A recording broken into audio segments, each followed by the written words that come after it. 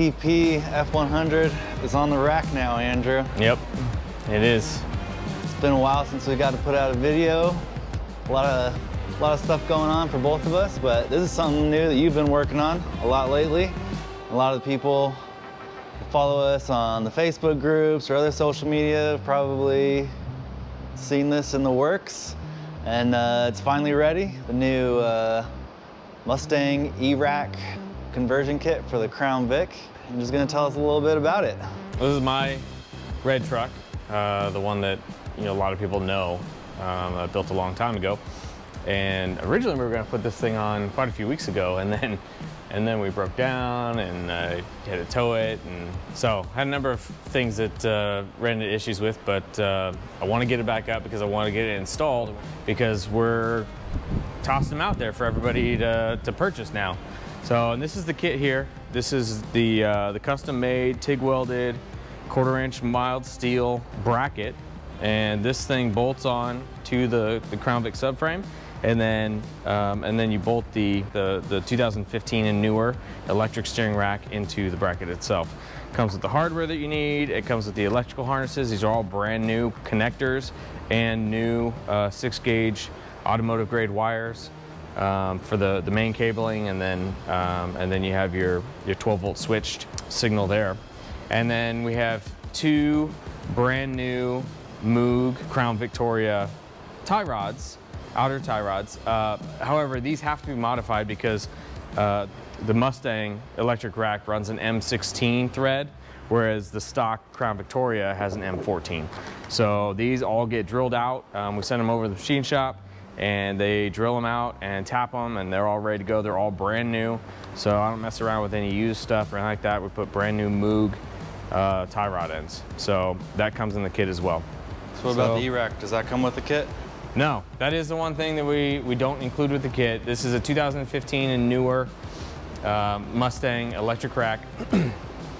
It does not come in the kit because most people, like myself, would like to buy a used one. However, I just don't really feel comfortable selling the used ones. I'd rather people just go source their own used one. Maybe here in the future we might offer a brand new one as an option for people if they really want to go with a brand new setup. But right now it's, source your own 2015 and newer electric rack. So it's a super straightforward system, but it really does change the feel of the truck itself. So it's pretty nice. It goes, the Crown Victoria is like a 17-to-1 ratio, whereas the Mustang's about a 14-to-1. So you have a lot quicker steering. I personally think you have better response in terms of the feedback of the assist.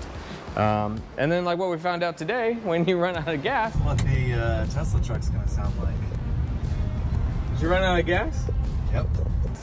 You can coast and still have power steering, which is kind of a fun little, well, it's not very fun when you run out of gas, but it was convenient. It was convenient having power steering instead of trying to turn those 305s without any power steering because the engine shut off. It's a real nice, convenient setup for the Coyote guys. The biggest downfall with the Coyote guys, you can't run the stock filter housing. You got to run a remote system, a remote oil filter housing for it. So, which most people run remote anyways because it's so tight of a fit. So, MMR's got some, and there's a couple different companies that sell them. But so the only thing that you really have to do is we do have to take off about 1 inch of threads off of the inner tie rods on both sides. And that's just because the tie rod itself, the Crown Vic one, is quite a bit longer, you can see, than the stock Mustang one. In fact, it's about 1 inch, a little more than 1 inch there. So Go figure. Yeah, what do you know? Well, we got one installed already over here. We didn't get the greatest video of it, which is why we're doing this, your truck. But here it is in the Tesla truck. She's all just kind of in there. Mm-hmm. But it's got power steering. And every time we have to wheel this thing around, we just it's a nice plug it feature. into the battery. Yeah. You just hook it up. And we got steering. Yeah, you got power steering. And I mean, these are 295s on the front of this thing, and there's not much weight in this, obviously. There's no motors or engines or anything like that. But it's still, I mean, with the big tires on there and stuff, it's not fun to push, but having power steering makes it so much nicer. We're not working on that today. No. We're working on this. Yep. This thing needs a lot of love, unfortunately, so.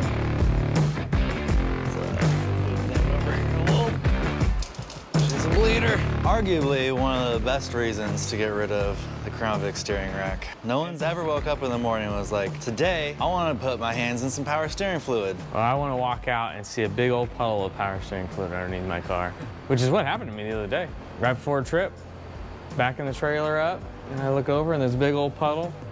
And it was leaking right out of the O-ring seal. And this is actually a new rack. I bought this. This is a rebuilt rack like 3 years ago or something.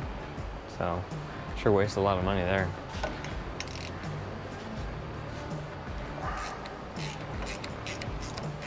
Yeah, so I'm taking the studs out because you're gonna have to do that anyways on the kit.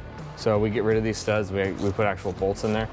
So they gotta come out no matter what. You might as well pull them out before you pull the rack off because it's just gonna make it easier pulling the rack out.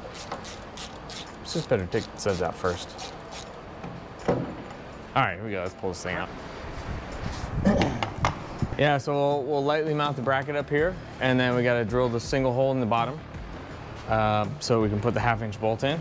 And then we need to cut the threads of the rack, and then it's basically like just swapping it out.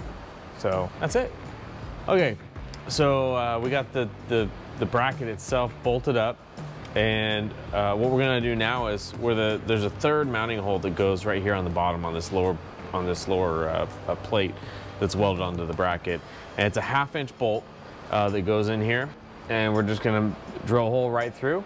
And the nice thing is that the Crown Vic subframe has this nice access hole right there. And then once we have this third one in, then we're good to go ahead and continue to move forward. So the only thing you sometimes will run into is if you've already got your sway bar mounted, you may have to remount this depending on where you put the mounts.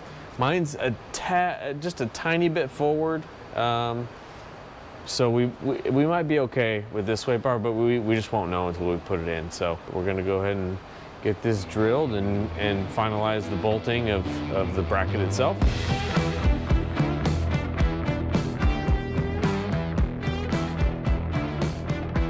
That's a good one, dude. Yeah, it is. It's definitely gonna go right down here into my shirt. Yeah. Oh, like where all this other stuff is. What is that shirt you got there? Oh, this thing here? Yeah. It's pretty exclusive. Military green lightning bolt, only available on F100performance.com. She's through. Well, that wasn't very hard. For you. Okay, hang on. Make me beautiful.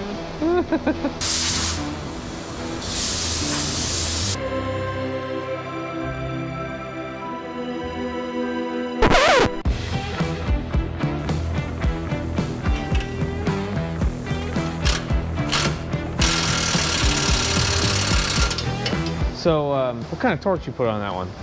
A solid torque. All of the torque. Get them all up in a bag. Put them all in. Yep. She's tight now. She's real tight.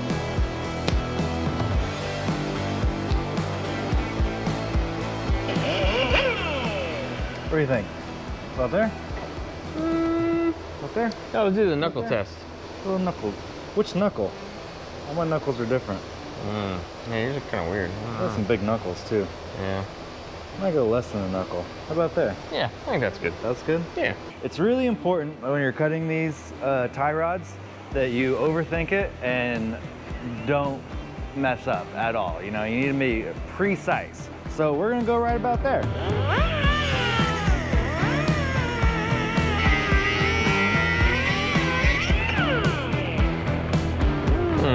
You know how to make the perfect end?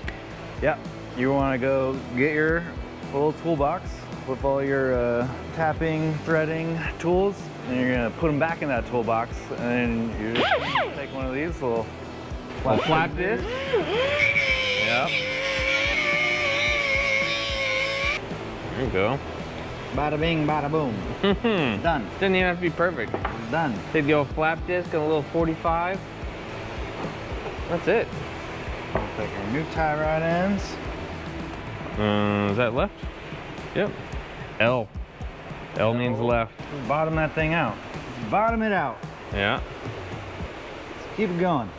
There it is. Yep. It's done. It'll probably end up being 2 turns or so off of the bottom. So and then you're gonna want to take, you got your precision measuring device. Your measuring device. Do the same thing on the other side. Yep. It was really hot and it's burning my fingers.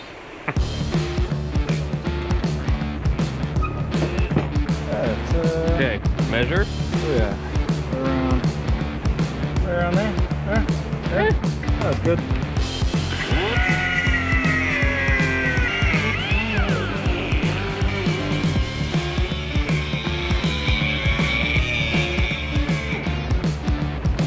Bam, bam, thank you, ma'am. Gonna be about it. Not too bad.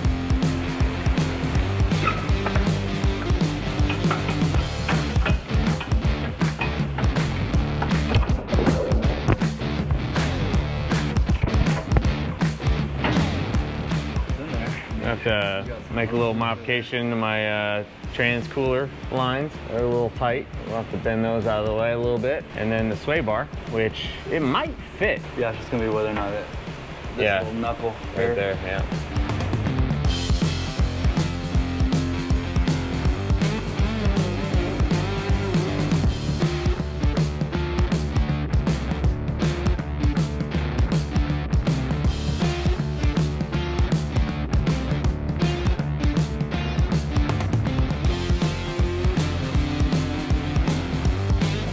So this is a 4.6 liter 2-valve mod motor.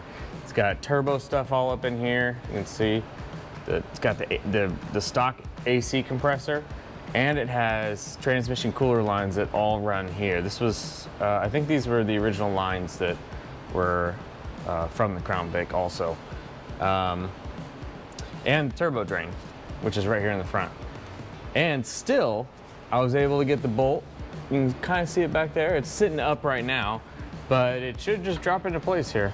And it wasn't even like that hard. Oh, there it goes, you hear it?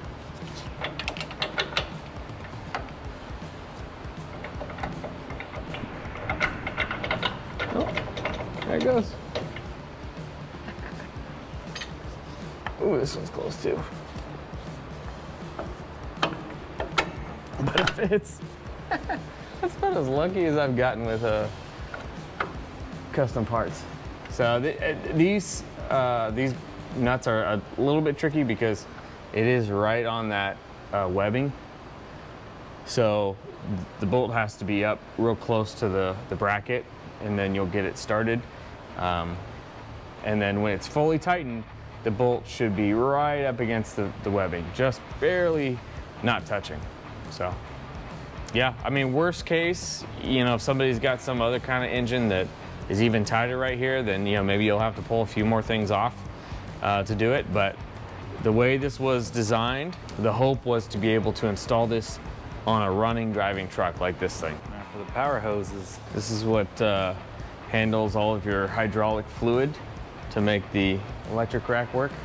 Digital hydraulic fluid. It is really, really simple. So we have a long power lead, and then we have an 18-inch ground. So what we'll do is we'll put this in.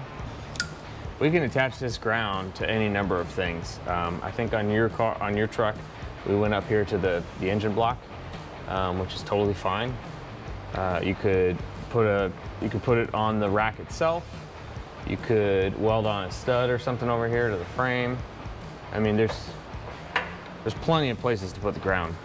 So, which is why we only needed it to be 18 inches. This, however, needs to go up as close to the battery, or you know, most people have the battery up here or back on the firewall. So it's pretty long.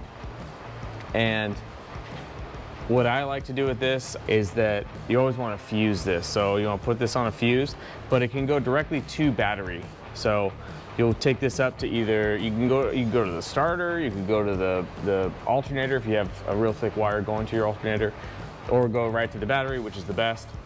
Up there, I have a 50 amp fuse block, and so I'm gonna run it up that way to the 50 amp. I think we're running a 50 amp in your truck. If I'm not mistaken, the Mustangs have a 70 amp fuse on here. So you know, but we've been running 50 amp and it's been just fine. So putting a 50 amp or 60 amp or 70 amp fuse on it, and then running it directly to battery. Then we have the small cable, and this just goes to 12 volt switched. So you attach this to 12 volts, you put it on your key ignition hot, or accessory hot, then this is what turns on the rack. So as soon as you apply power to this wire, once both of these are hooked up to power and ground, it will, what this does is, because we're not running a controller on it, it will take, it's about 5 seconds or so, 5-10 seconds maybe, for it to fully engage, because it's looking for a CAN signal. It doesn't have one, and so then it defaults. And once it defaults, then everything is on and you have your assist, and you're good to go. That's basically it. There's just 3 wires. You know, the only other thing we'll do is we want to go through and, you know, find out where our steering wheel is. Make sure our steering wheel is lined up or close to lined up. Once we have put it on the ground, we'll measure toe. But most people are going to take this to an alignment rack, or you know, somebody to do an alignment for them. So.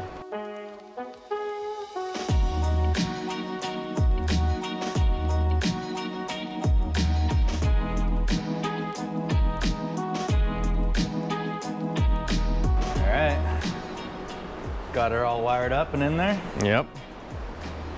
Ready for the moment of truth. So, where once it wasn't driving and it was on the stock Crown Vic power steering, so there was no power steering, and now it doesn't run still. But I got power steering. But let's see it. Yes. Oh yeah, that's nice. How does that feel compared to the old one? I had problems where I would lose power steering at, like right now, like if it were running, it would like catch and, you know, not be very smooth, but this is totally smooth. The only thing I gotta do now is get rid of this cheap China steering column that I got, because all the play that I've got right here is in the U-joint. That's pretty unsafe. They're plastic. Cool. Yeah, so when they break, you lose all your steering. Cool. That's cool. I like that. Yeah. It's a good feature. So the nice thing about the electric steering, though, is that this way I won't have those periods of losing assist, because that little tiny plastic U-joint in there, it doesn't like being forced on real hard. So, man, I like that. So we're not talking like 90s Chevy truck that you could, you know, turn with your finger. It's got some feedback. That's what I like. Yeah, that's what I like about my truck as well. Yeah, because it's, you know, you don't want super soft steering. It's the same with the brakes. You don't want those mushy, you know, super vacuum assisted brakes, because then you don't have any feedback. You don't have any feel of the vehicle when you're driving it. So this has, man, I'm excited. I'm excited actually. And maybe this will kick me into gear and need to get it fixed. Well, for that, I think everyone wants to see something else get running. But for now, if you're interested in one for your truck, go to f100performance.com and you can order one there. If you like the video, subscribe to our channel, and you can keep up to date with all the other products and parts coming out. And more importantly, you can follow along. The next video we put out, we promise, will be on the Tesla truck. There's nothing wrong. It's just been neglected because of time restraints and our other jobs. So go ahead and subscribe to the channel. Catch us next time. I'm just gonna sit here and imagine my truck is running.